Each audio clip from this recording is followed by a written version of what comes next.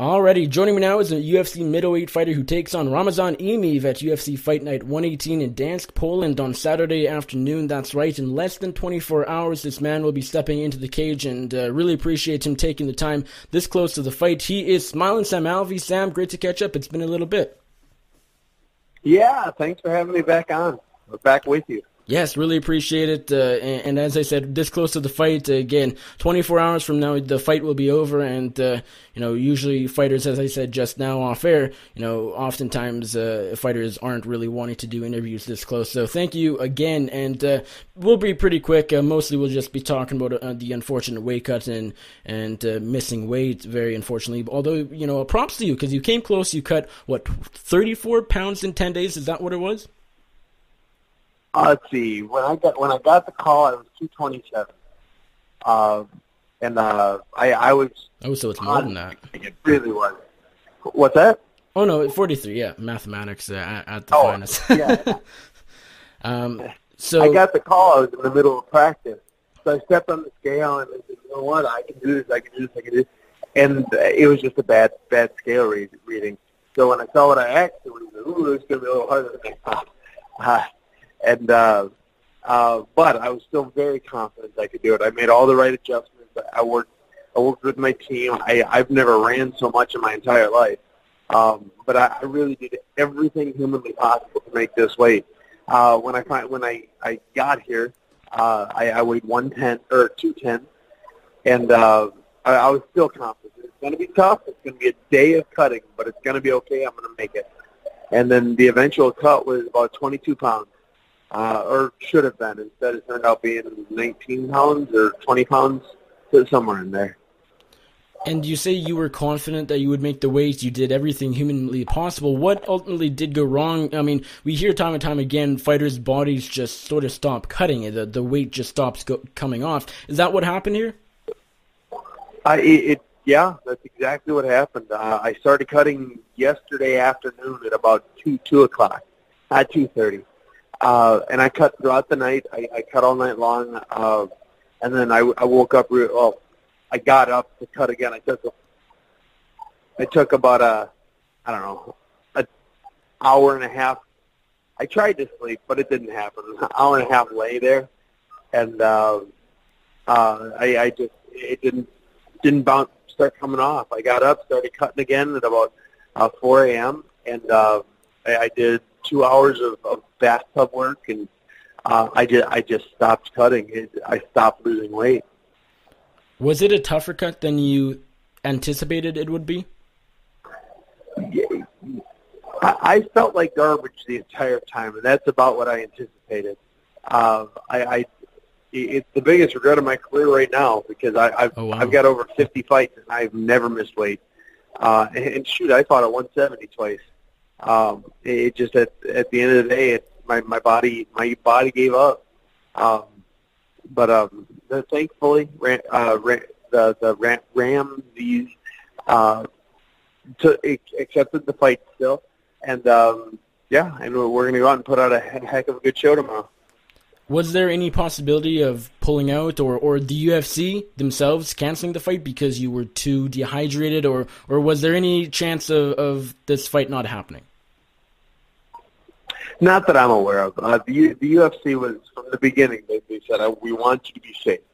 Anything you need, talk to us, be open with us, and we'll be open with you.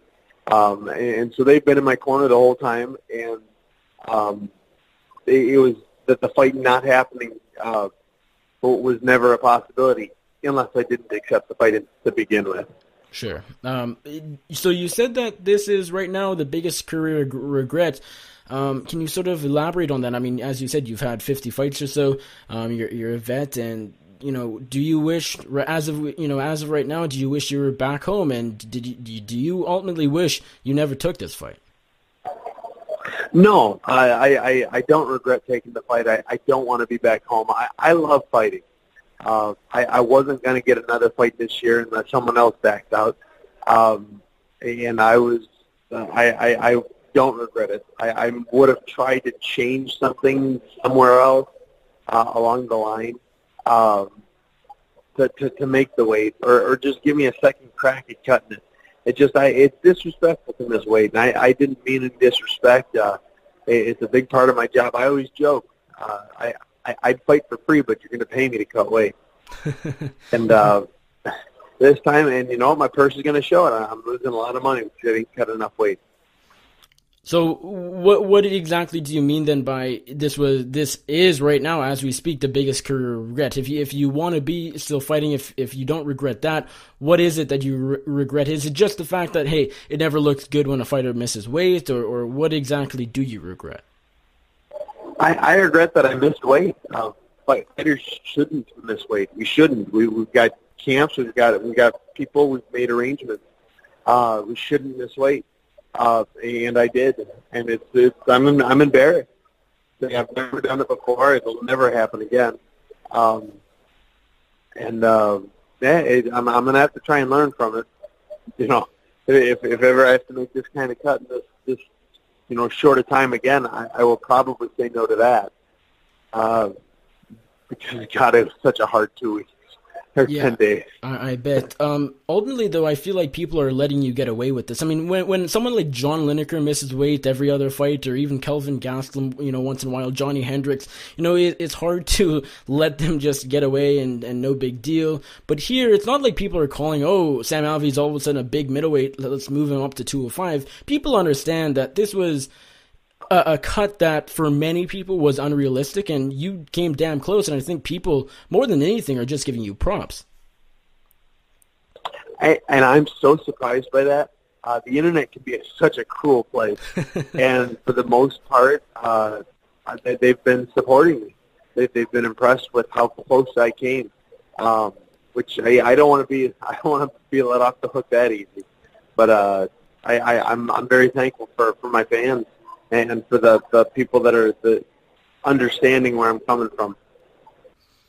Did this cut, you weighed in 3 pounds over, you weighed in at 189. Did the cut leave you entirely drained? Of course, I mean, I'm sure you were at least somewhat dehydrated. I don't think any human alive can cut 30 pounds or so in 10 days and not be. But did you stop cutting before you almost couldn't do anything because you knew, okay, it's not coming off, there's nothing else that I can do? Did you stop cutting before it had a terrible effect on you, or did, as we sort of touched on earlier, did you literally just stop cutting because you couldn't? I stopped cutting because I stopped giving water. You can't squeeze blood out of a tournament. Lord knows I tried. And I feel great right now. I feel like I could fight right now if I need be. I've rehydrated. I'm eating. I'm still eating. I'm going to make sure I'm in the best possible shape I can be tomorrow. And I'll be ready. I am. Just remind me, because of the time difference, how many hours ago did you weigh in? Sure, I don't know. What time ago? 12 maybe? 10, so it would have been about 10 o'clock, about 12 hours ago. Okay, and right now, how much do you weigh? Do you know? I do not know. But I imagine, quite a bit heavier than 189. Yeah, I'm sure quite a bit heavier than 189. Yes. Yeah, I started cutting at 207, so I have to imagine I'm at least 207 by now. Right. If the fight was in the United States and you didn't have across the world travel and plane ride to do you think you could have made the cut? I was thinking about that, and I'll bet you I would have. I retain so much water on these long flights. I came out as early as I could, but again, I didn't have much time. But I think I could have. I think my weight would have been a little different. I don't think I would have retained so much water. Is there any reason you didn't ask for a catch weight, maybe of 190, 195 would have been pretty nice, I would imagine. Is there any reason you didn't? Was it just that you didn't want as you said, you feel embarrassed that you didn't make the weight, and you always do? Is it sort of, does that sort of mentally get to you and feel, okay, if I ask for a catch weight, I'm not doing my job per se? Is there any specific reason you didn't opt to try to get a catch weight? When the fight was offered, I immediately asked for 5 pounds. I said, hey, any chance I can get it at 190? The Russians, their team said no. Wow. They said they didn't want to have any sort of catch weight. But, it is what it is. And I respect that. It's their call. I know their fighters on the smaller side of the 185 scale, and I can understand them not wanting to give up an advantage like that. Does this weight cut ultimately affect your performance tomorrow? Or, I guess tomorrow for you too, because you have yet to sleep. Or do you think you'll be rehydrated enough, and you are already, that this really, it will be all behind you by fight day? I think it'll all be behind me. I feel good right now. I just went on a walk, beautiful out here in Gdansk, and I feel great. I'm still eating, still hydrating, still ready for action.